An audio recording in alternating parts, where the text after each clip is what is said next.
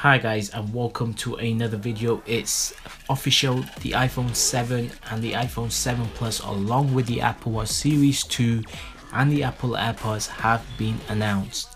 I'm very excited. Apple has finally added a bunch of new features and capabilities to the new iPhone and iPhone 7 that they should have added maybe a couple of iPhones back. Two new amazing colors have been released, jet black and black. Both of these colors look amazing in the photos and on stage.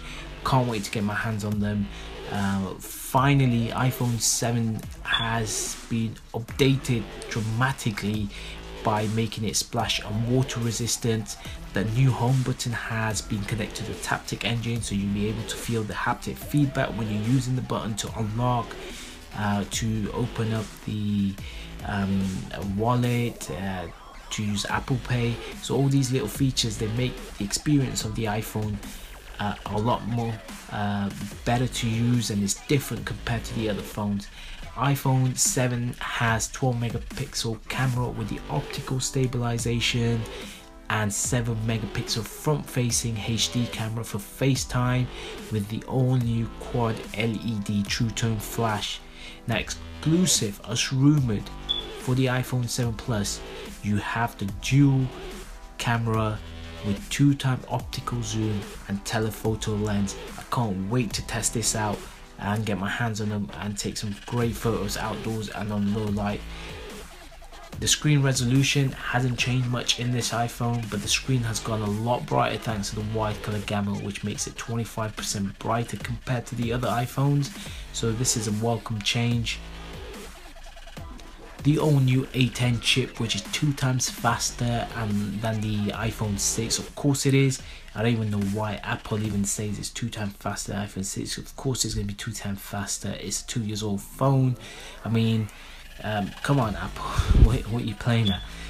According to Apple, you get an additional 1 hour of battery on the 7 Plus compared to the 6 Plus. The stereo speakers on the iPhone, as rumored, Apple has removed the headphone jack, which has caused a big stir in the tech world. This is to go along with the Apple AirPods. I'm not too fussed about it. I think it's a great move by Apple because I don't really like wires. And in the next year or so, everything's going to be wireless anyway with the headphones. So I think it's a great change, but you know, there are some people out there that love to use the headphone jack. So Apple will be including a adapter for your headphones, but it still doesn't solve the problem of charging it and listening to music at the same time, so which is the downside for you guys. And finally, faster 4G LTE. This is something that Apple has constantly been improving on, which is a welcome improvement and change, obviously. Let's talk about the Apple Watch. There's now 2 series within the Apple Watch category. The Series 1 is the same Apple Watch as before, except it now has a dual-core chip inside to make it much faster, so the new OS can run smoothly. The animations can be a lot more smoother. No jittering and no lag, and of course introducing the new Apple Watch Series 2. It's got a built-in, it looks the same, looks exactly the same as the first one, the same thickness, everything's the same. It's got a built-in GPS and it's water resistant up to 50 meters.